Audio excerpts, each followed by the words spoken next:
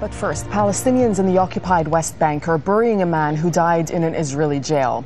Israel says Arafat Jaradat died of a heart attack, but the Palestinian Authority says the autopsy report showed that he was tortured. His death has sparked days of violent protests as well as hunger strikes in prisons. And you're looking at the live pictures now from Hebron, where Nicole Johnston is joining us from. And Nicole is in Jaradat's hometown, Sayed, and that's in Hebron district in the occupied West Bank. Nicole, so we can see hundreds of people out. What's happening? The crowd has really swelled over the last hour. There's probably a couple of thousand people on the streets. The body of Arafat Jaradat has been brought through the streets. It's now in a building being viewed by the family. From there, it was expected that it would go to the mosque and then it will be buried. But a huge turnout here.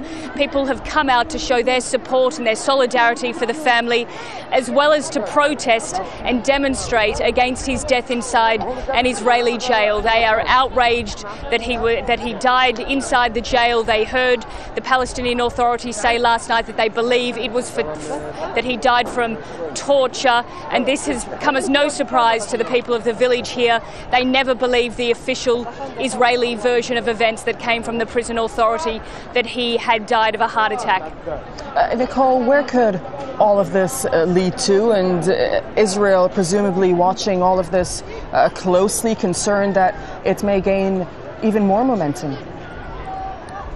That's right. There's a great deal of concern across Israel and the Palestinian territories that this death and the last few weeks of protests and demonstrations about the issue of Palestinian political prisoners inside Israeli jails could lead to further uprisings and more demonstrations and clashes between Palestinian protesters and the Israeli army. At this stage, it's difficult to know whether the situation will start to calm down in a few days or whether these protests will intensify.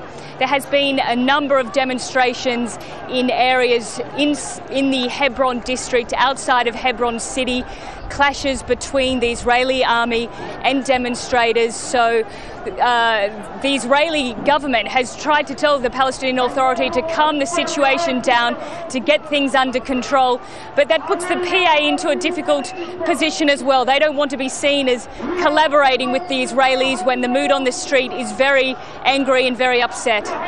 All right, Nicole, thank you very much. That's Nicole Johnston reporting from the occupied West Bank, where, as you can see, Palestinians are burying a man, Arafat Jaradat, who died in an Israeli jail.